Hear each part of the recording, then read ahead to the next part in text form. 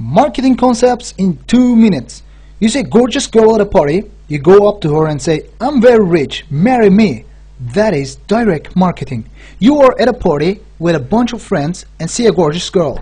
One of your friends goes up to her and pointing at you says, "He's very rich, marry him." That is advertising. You see a gorgeous girl at a party. You go up to her and get her telephone number. The next day you call and say, "Hi, I'm very rich, marry me." That is telemarketing. You are at a party and see a gorgeous girl.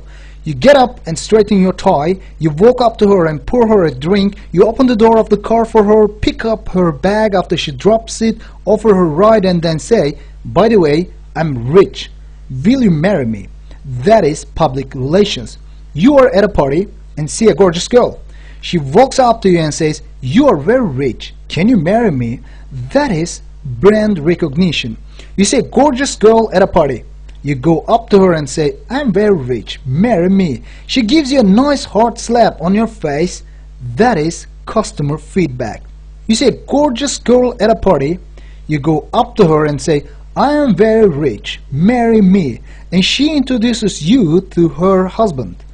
That is demand and supply gap. You see a gorgeous girl at a party.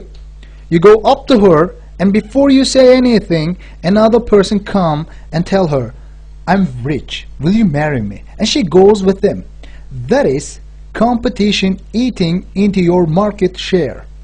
You see a gorgeous girl at a party, you go up to her and before you say, "I am rich, marry me," your wife arrives. That is restriction for entering new markets.